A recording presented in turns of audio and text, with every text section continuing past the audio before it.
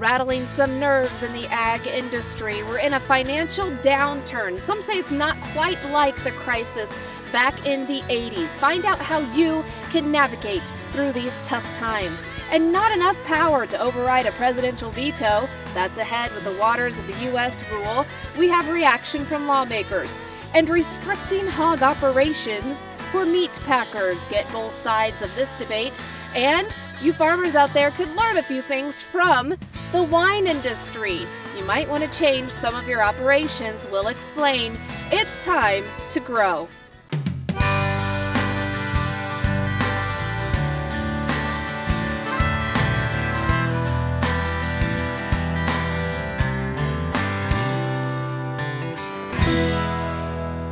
Tonight, we begin with the waters of the U.S. rule. As promised, President Obama vetoed legislation that would have put an end to the EPA regulations in this rule. The president says it is necessary to protect waters that are vital for the health of communities. Industry groups say expanding the scope of waters subject to the Act's jurisdiction would lead to greater permitting requirements for landowners and greater legal liability. So without enough votes to override the presidential veto, this rule stays in place. But some senators say they will plan to continue to fight it. Senator Ben Sasse and Jim Inhofe of Oklahoma are asking the Department of Justice to investigate if the EPA is willfully violating federal law by promoting the WOTUS rule. The fact that the Government Accountability Office has found that the EPA broke federal law by running a covert propaganda campaign with taxpayer dollars to support the bureaucrats' own sweeping waters of the U.S. rule, the EPA is now doubling down on its lawlessness. It's clearly time for the Department of Justice to investigate. Sasse adds that no bureaucracy is above the law. Court cases against the regulation are still pending with 29 states. The rules are designed to protect smaller bodies of water from development and pollution. And other lawmakers are speaking out as well. Congressman Adrian Smith, he spoke with us about the veto. Well, the president said it's necessary to protect waters that are vital for our communities. That's kind of hard to disagree with, isn't it, Congressman? Well, he's wrong. He could have taken this opportunity to find some common ground to address some of the challenges that local officials might find, or even some farmers and ranchers. But the president and his administration chose to reach much farther than was necessary. And I think even now with the courts weighing in, I think eventually the president will even regret this.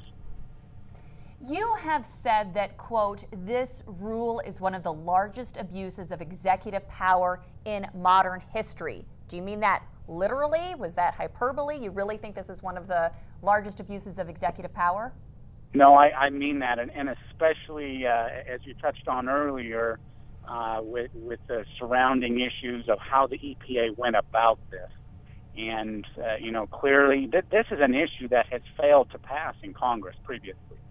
So this is one of the examples where the president, has carried out his threat to use his pen and his phone to go around Congress because we did not pass the bills that he wanted us to. But it's our job as a legislative branch to do our business. And I realize he vetoed this, but I think it's important that we went ahead and passed this. I know the Senate, I believe this afternoon, was taking up an override vote that was going to fall short. But the record is important as we do move forward. So what do you expect to happen as you move forward here, Congressman Smith? What do you think is going to happen next?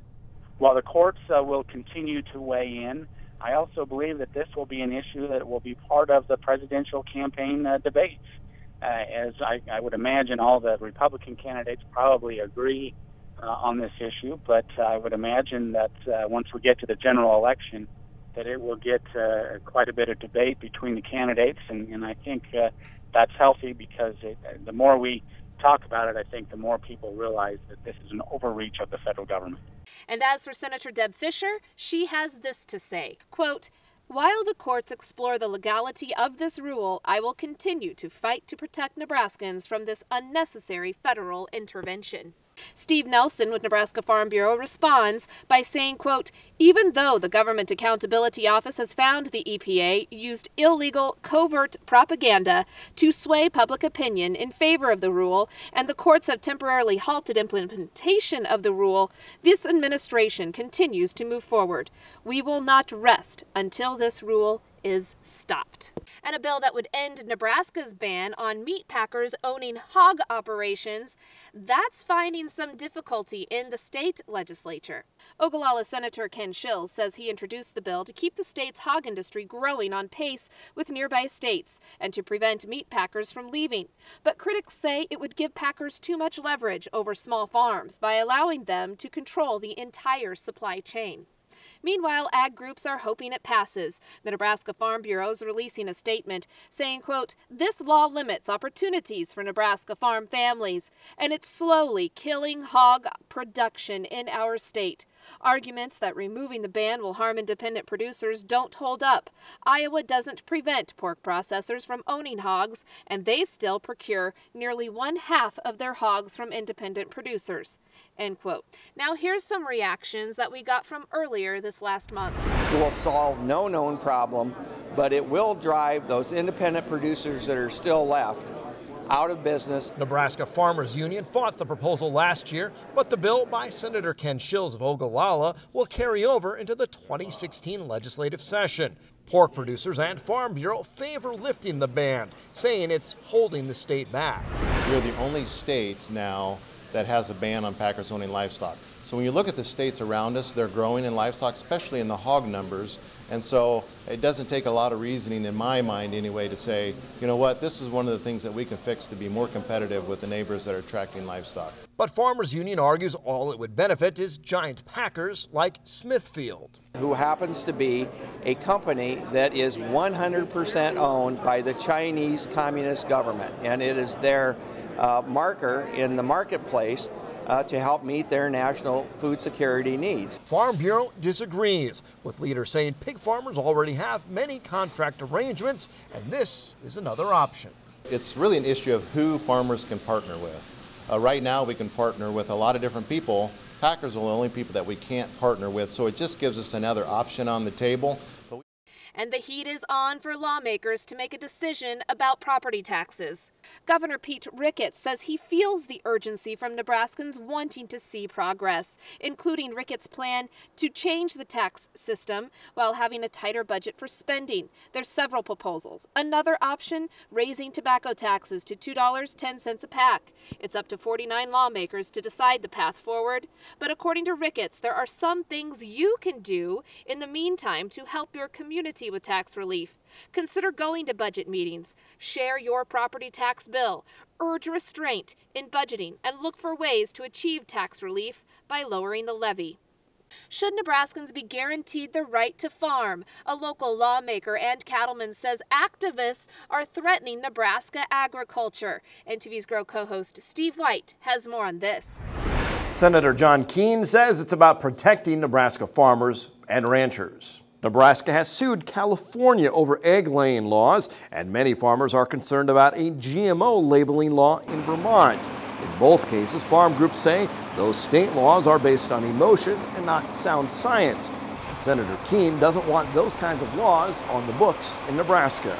Certainly, protecting agriculture is important, not just on the livestock side, but in terms of the technology that we employ and the freedom to employ that technology in crop production as well. So it certainly represents a critical step forward into saying Nebraska is an agricultural state and we prioritize that.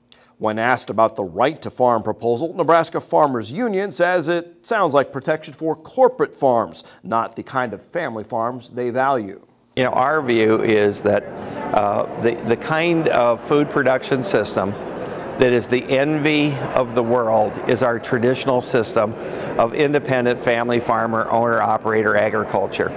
Nebraska Farm Bureau leaders, on the other hand, have been vocal in opposition to what they see as activist groups like PETA and the Humane Society of the United States. However, Farm Bureau leaders say property taxes need to be the focus in the legislature.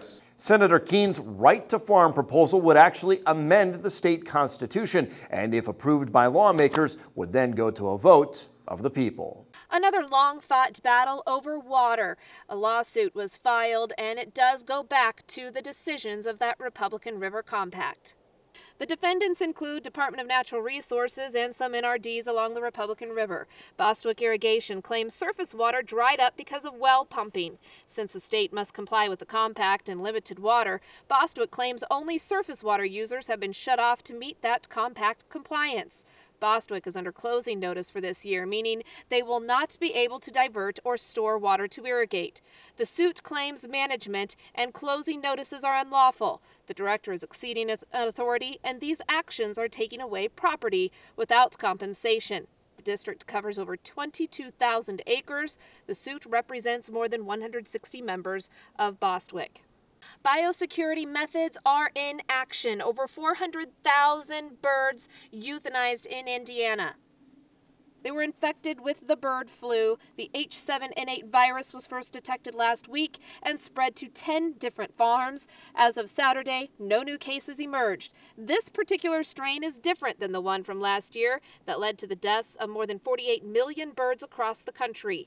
Ag officials have been developing a vaccine that could either stop the spread or prevent the virus. As of now, a company working with the USDA has the medicine on hold, ready for a call to distribute. Here's an effort to help more Nebraska students understand agriculture and its importance.